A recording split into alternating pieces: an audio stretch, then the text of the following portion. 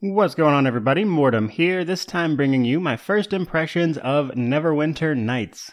Now, I plan on doing a review after 100% for this title, and as always, I release first impressions videos when I start these games. However, I think it's important to understand with Neverwinter Nights that 100% is definitely up for debate, as one of the key components of Neverwinter Nights, and I believe its sequel as well, was the mod support, basically, where people are able to essentially make entire full campaigns and share them with the community, and they're playable by other people. There's a huge multiplayer functionality to this title. Now that said, I am playing the Enhanced Edition, which is basically a revised version of the Diamond Edition of Neverwinter Nights, or its original release anyway. And this edition of the game comes with 3 default campaigns. There's like the main campaign, which of course centers around the city of Neverwinter. And then there are 2 other campaigns. I've heard a lot about Hordes of the Underdark, and apparently there's one right before that, Shadows of the Undrentide. So in terms of gameplay and playthrough, I'm pretty much planning on running through all of those 3 campaigns, and then I might check out some of the more popular fan-created stuff, as one of the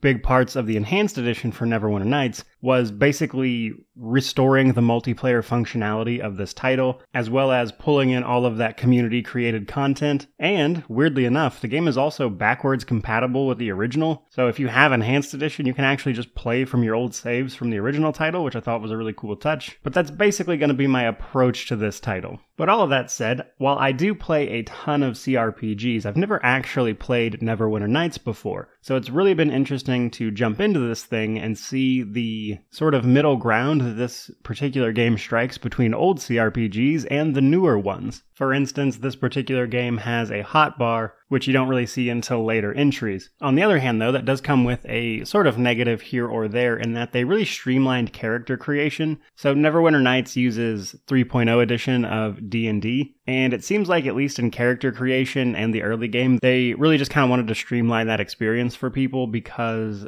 a lot of the decisions are more or less made for you. Like, you still get to do the stuff like assigning your stats, etc., but a lot of your skill and feat allocation is relegated to packages, as they're called, which are like presets for a certain class. You don't have to use them, but they definitely push you in that direction. Which, for someone like myself who knows what they're doing, hard pass, but I can see the appeal, and decisions like that really seem to be made to try to, again, broaden the audience. And then from there, actually jumping into the title, while I have enjoyed what I've played so far, I think it's worth mentioning that, at least in the default campaign, it is a very combat-heavy adventure because there's not been a lot of opportunities for, like, role-playing. Like, there's been a little bit. You can kind of change your options in conversations, but a lot of it just kind of takes you down the same path, no matter how you choose to behave. The quests themselves have had a few different ways to be approached, but everything just kind of seems to resolve in more or less the same way so far. So I think one of the things I'm going to keep an eye on as I move through the default campaign stuff especially is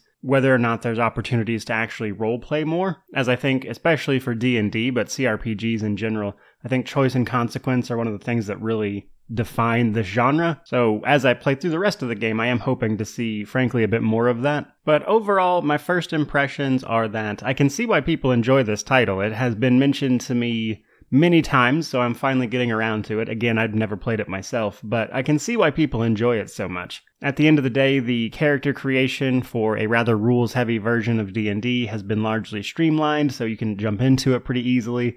There's various difficulty modes, so I think regardless of your knowledge of D&D, I think it would be pretty easy to jump into this title and kind of get a feel for what you're doing. It even comes with a pretty solid tutorial that will explain everything you need to know. It's got a metric ton of community and mod support around creating community content especially, which just adds to the endless longevity of this game, which is why you can still find community-created content to this day. So while it does definitely have some clunkiness, as this game released originally all the way back in 2002, it definitely strikes me as a very ambitious project. Like, I'm very surprised that this came out in 2002, as this almost feels like a sort of video game version of D&D Beyond, at least in what they were trying to accomplish with it. And outside of some general jankiness with the menus, etc., which is pretty much to be expected with these older titles a lot of the time, I'm definitely having a good time. And the last thing I want to leave you with is that I recently reviewed Temple of Elemental Evil, which which uses a kind of interesting radial menu. But that game released in 2003, and I thought it was funny that this game originally, Neverwinter Nights that is, released in 2002, but somehow had a better version of the same menu. Because the radial menu in Neverwinter Nights is much easier to use and doesn't have you tilting your head at like an 80-degree angle